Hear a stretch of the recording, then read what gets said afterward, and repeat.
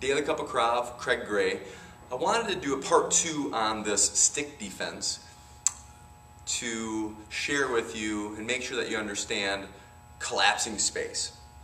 So as Ryan comes in with this attack, freeze, I want to get this space early to what's called cross his T. So his chest here, there's the T. So I don't want the stick, I don't want to start defending the stick too late. So as soon as he pulls that stick back, I'm coming in. So I'm coming in as soon as he pulls that stick back. All right, let's do it a little bit faster.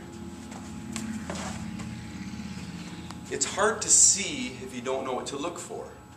Right? So if you imagine on the tip of the stick there's a string attached to my center, to my body, and as he pulls that back, that string pulls me into the space here.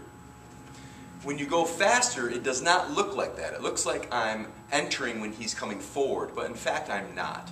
So do it fast. One more time fast. Hopefully that helps you do that last technique a little bit. Okay? We'll talk to you later.